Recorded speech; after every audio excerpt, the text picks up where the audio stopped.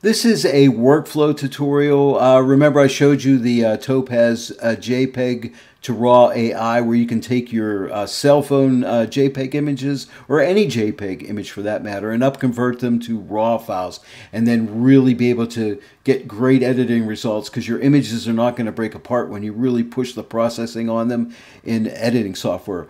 But we're going to be upconverting these cell phone images, or one cell phone image. I'm going to upconvert it, show you the workflow. We're going to send it into JPEG to RAW AI, and then we're going to send it from there into Topaz Studio 2. And then I'll show you a few little editing things inside of Topaz Studio 2. It's not an editing tutorial, like I said, but it's a workflow tutorial. And then I'll show you how to save out the project, and then how to open that project back up. So it's going to be a very informative video. I think you're going to enjoy it, so stay tuned and let's get started. I'm working with a Mac computer. These are iPhone images. Hey, I'm a Mac guy, and PCs are awesome as well, but I'm a Mac guy. Anyway, so I'm in my Photos app, and I'm in my Recents folder. I just shot these images this morning. Hey, it's spring now, and there's some flowers coming up. I like these little purple flowers. I believe my wife told me these are periwinkle. Not 100% sure, but I'm pretty sure. If I'm wrong, please correct me. Anyway, so here's my images right here, and I chose this one right here. Now I can double click it and we can see it, you know, full size, and determine, do we like the image? If we like it, all we need to do is export it. Now you got to find a place where you want to export it to, but I'll go over that in a second. So we want to come up here to File, and we want to go to Export, export one photo. And by the way, you could choose many photos and export a bunch at one time if you wanted to. But first thing you need to do is pick the type of photo or the kind of photo. Make sure you have this set to JPEG, because remember, we're using JPEG to RAW AI, and it uses JPEG images, and that's all it uses. So very important. I would recommend keeping your JPEG quality maximum. You know, so let's get the most out of this file. So let's have it at maximum quality. The color profile, I recommend using Adobe RGB. It's a bigger color space than sRGB, so that's important. And you want to make sure your size is full size. Again, we want to get the most pixels out of our image into JPEG to RAW AI. All right, so we want to go maximum on everything here. I'm just going to use the file name of the file. I'm going to click on Export. Now a dialog box opens up here, and this is just your computer. Your computer's hard drive, or what, you know, your drives or whatever. You pick a drive wherever you want it to go. In my case, I already made a I have a external hard drive, and I made a folder called non-converted, where I'm keeping my images that are non-converted. They're just JPEG images that I'm going to upscale to RAW images using JPEG to RAW AI. All right, so pick your folder and just click Export. And the next step is going to be going into JPEG to RAW AI, and I'll show you what to do there. Step number 2, open up JPEG to RAW AI. Mine is located right here. I'm just going to click on this little icon with the nice J on it, and that opens up the app. You have two different ways of opening your image. You can click on Open here, or you can come up to File and click Open Images there. Now remember, this will batch process, so you can open up a bunch of images at once and convert them all to RAW from JPEG, so it's really nice. Now I'm just going to use Open right here. So I'm going to go ahead and click Open, and a file browser opens up. Just point it to where your files are located. Mine are located in this non-converted file folder. Here's the image that I brought in from the Mac Photos app, right here, the JPEG. I'm going to click that and select it. Now remember, I could select all of these if I wanted to, but I just want to work in the one image. So I'm going to click Open, and it opens up. This preview opens up here. If you don't see that, come up here to View and click on this, and click on Show Preview Panel if that's not there, okay? Now, with this preview here, see this little cross right here in this rectangle? You can click on this rectangle with your mouse and drag this around and go to different parts of your image, and then it'll update over here on the right, and you'll see what the conversion looks like. Now remember, I told you I like to use auto, and I'm sticking with that because it does a really good job and it's fast. Because right now all I have to do is click Start, because these parameters are set up, and I'll show you how to do that in a second. But I could click Start, and it up converts for me. It's that fast. But you can also go to manual if you wanted to and make your own adjustments in here. The reason I'm using auto is because I have Sharpen AI, so if I need extra sharpening on my image, I can use that. And if you have Topaz Studio 2, you have that excellent AI clear inside of Topaz Studio 2 that you can sharpen your image further if you need it. But this does a really good job. Even in the auto position right here, it's a really nice raw conversion. Okay. And you have to set up initially your output and your file format. So for the output here, you have to, if you click on Browse, a file browser comes up again, and then again you just point it to where you want your files to go to. So you can come in here and select a hard drive, internal, external, whatever, and you can create a file folder and put your images there. In my case, I already created a file folder inside of this OWC external drive I have in a folder called JPEG to RAW and a subfolder called JPEG to RAW Converted Auto. It just helps me to know where they're at. So right there, and all I have to do is click on Open, and that'll remember that the next time I open it up, it'll remember the last setting you had here. You can give it an output file name, a prefix or a suffix, or both. It defaults with the suffix of JPEG to RAW, which is what I use, and it works nice. It just puts that at the end of my file name, JPEG to RAW, so I know that was a converted file, so that's nice. And then you have to pick a file format. You have two choices. It looks like you have three, but you have DNG, TIFF, and TIFF or TIFF. These are just two different ways of spelling the extension TIFF. You can have TIF or TIFF. It's the same thing though. In my case, I'm using digital negative, which is a RAW file.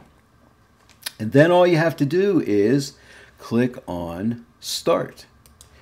And you'll probably see my voice gets out of sync here because this is very processor and graphics card processor intensive. Okay, so it's using up a lot of computer resources. Now, this takes about 30 seconds on my computer. It may take longer on other computers. It may be shorter. It depends how old your computer is and what kind of graphics card you have or what kind of processor you have. These are all determining factors of how fast this will process out. You know, it could take 30 seconds. It could take 15 seconds. It could take 2 minutes. It could take 3. It really depends on your computer, okay? And voila, we are done. All we have to do is come up here where it says Topaz JPEG to RAW AI. Click right here in the file menu up here and click Quit. And I'll show you the next step right now. Step number 3, open up Topaz Studio 2. So mine's located right here, this little app icon. I'm going to click it and open up Topaz Studio 2. You have two different ways of opening up the image. This looks kind of like the same interface. It's different, but it looks similar to the JPEG to RAW. I like how Topaz keeps things pretty consistent. So you have the open right here, or you can come up here to File and click Open Image or Project there. So I'm just going to click Open here. My file browser opens up. Now you'll notice it says PS for Photoshop. That's just the way my Mac is set up. It shows these icons for PS. These are digital negatives, so you don't see the actual image here because it's a digital negative. So I do know that my image number was 0407, so you may want to take note what your image is because you're not going to probably see. I don't know on Windows if you'll see the actual image or not. You may or may not. I don't know, but I know on a Mac you don't. But there's 0407. And you see my suffix of JPEG to RAW, so that's kind of nice. I love that suffix on there. I know that's a converted image. I'll just click it right here and click Open, and right there's my raw image opened up inside of Topaz Studio 2, ready for me to process. Now remember, this is a workflow tutorial, not an editing tutorial. I've done a bunch of editing tutorials inside of Topaz Studio 2, so go back and watch those. But this is really how to go from my Photos app into JPEG to RAW AI to convert my cell phone photo into a RAW file and then bring it into Topaz Studio 2.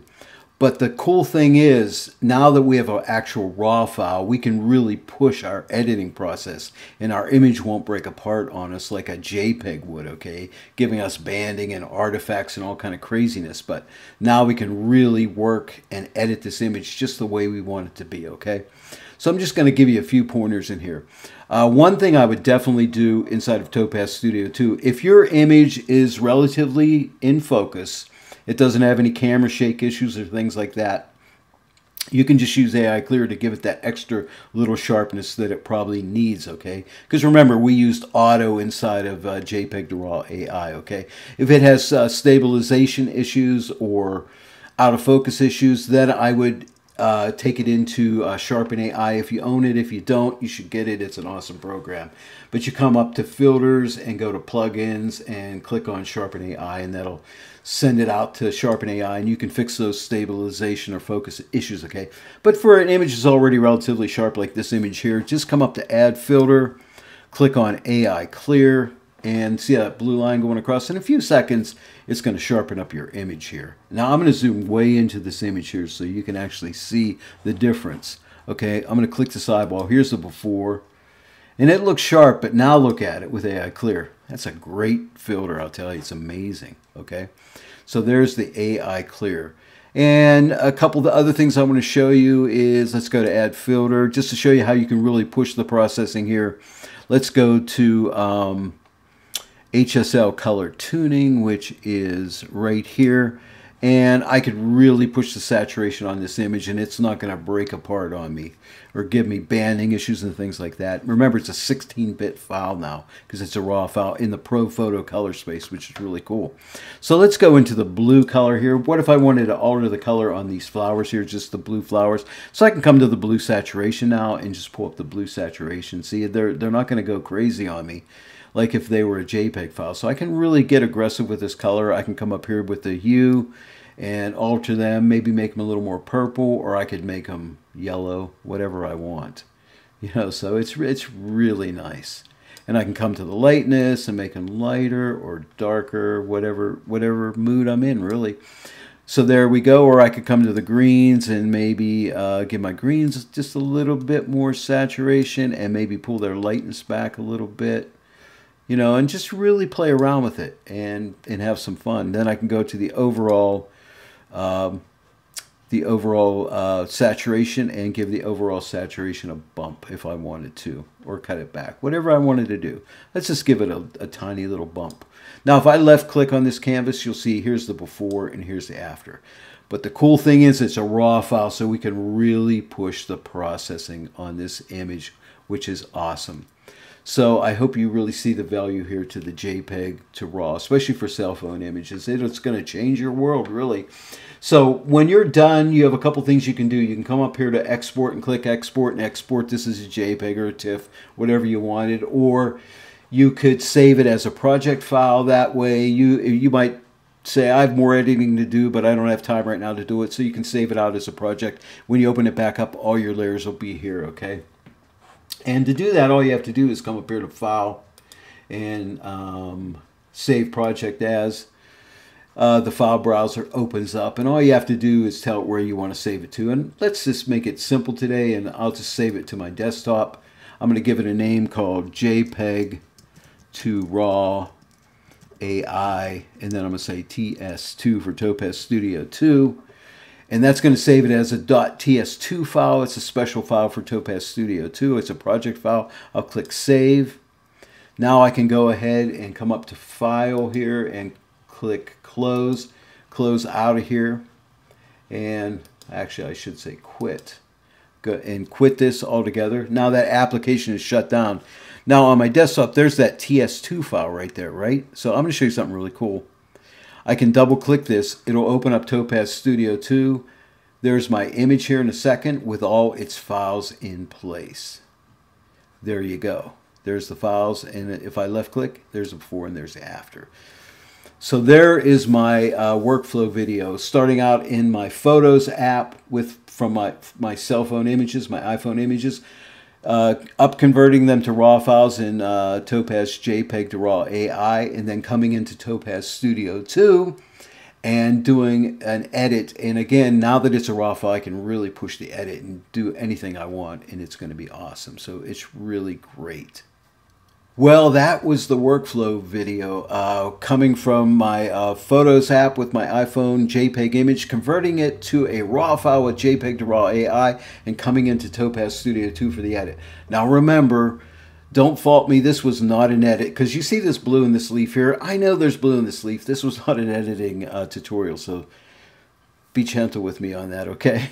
So this was a workflow video, and I really hope you enjoyed it. This is great software, and I really wanted to show you the nuts and bolts, how to start and how to edit and how to finish, how to save out the project or export the file, whatever. So you'd know how this all works, and I think that will be very helpful to you.